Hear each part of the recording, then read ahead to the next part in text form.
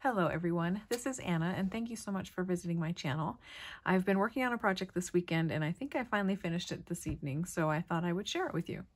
The products I used are this die from Sizzix. It's number 658982 and it's called Mini Album, and that's what it looks like when you die cut it.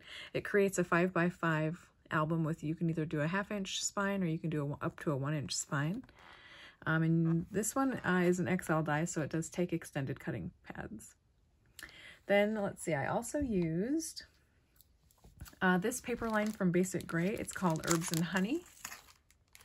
Let's see, Herbs and Honey.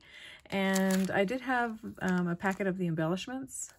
Those are all used, but super cute little veggie themed, garden themed items. I had a packet of these little envelopes. They're made out of craft paper, decorative bags. So I did use some of these in my project.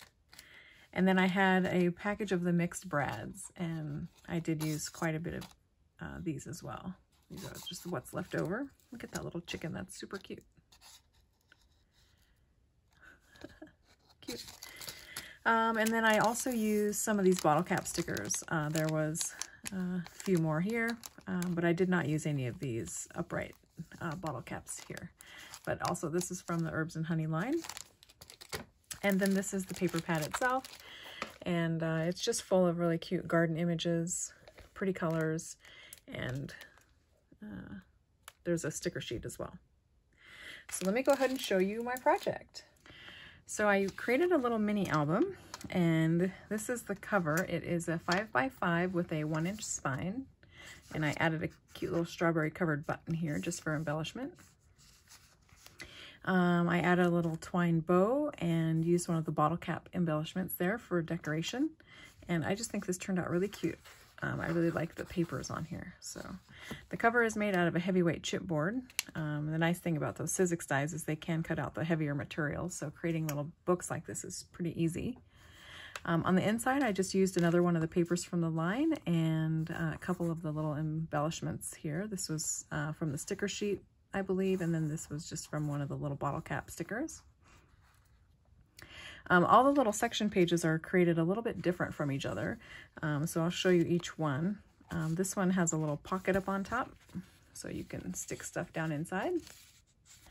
And it also has a little pocket here as well. So it's a 2-pocket page, and I'll just leave this out so I can show you where the other little tuck spots are. But just use a couple little things there from the embellishment pack.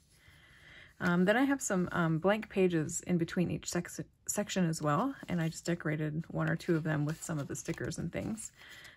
So there's 3 or 4 pages in between each section. This is one of the little brown bags, and so I just scored it here to make it fit within the album, and then it can still be used even though it's you know, sideways. It can fold up and contain whatever's inside. And then I just added a few of the little stickers. This page here opens up this way, and its little pocket is here on the inside. You can just stick something inside there. And then to give this a little bit more strength, I just folded over the back side of the paper. So what you're seeing is the A side, and this is the B side. I just created a little edge here. And I did that frequently throughout here. Here's another section with some blank paper. Here's another little craft envelope. This one's pretty cute, just a little seed packet. And then so that this one could fit in the mini album without having holes punched through it, I just added it to this little piece of paper here.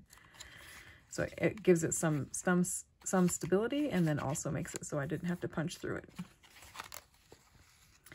And there's the back side and a cute little button there.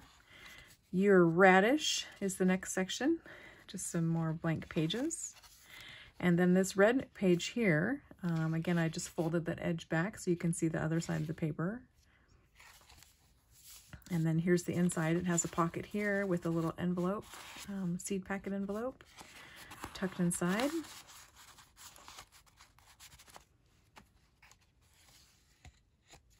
The next section here has a little embellishment catch out of this little acetate sheet. So you can actually stick something back inside here. I thought that was pretty cute. And then there's just a few more pages on the inside here before we get to the next section, which is this page. And it opens up this way as well and has another little seed packet envelope in here. Very sweet.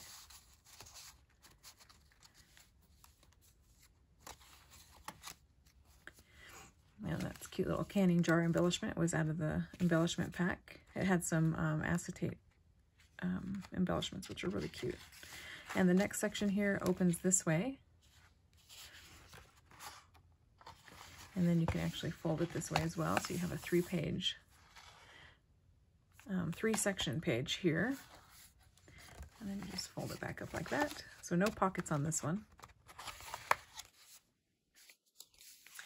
And then this next section here, just some more blank pages.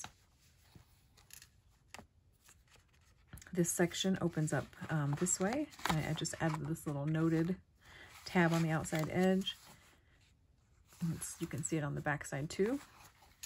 And then this one has another envelope in this little pocket here.